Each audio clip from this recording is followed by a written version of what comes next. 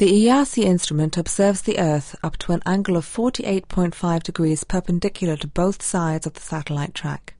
This corresponds to a swathe of about 2,000 kilometers on the ground, with global coverage being achieved in 12 hours. Each sample is made up of 4 circular pixels with a diameter of 12 kilometers at nadir. One swathe consists of 30 equally spaced Earth views and 2 calibration views. ERC will derive profiles of atmospheric temperature and humidity of unprecedented accuracy and vertical resolution. The high resolution also allows small concentrations of atmospheric gases to be detected.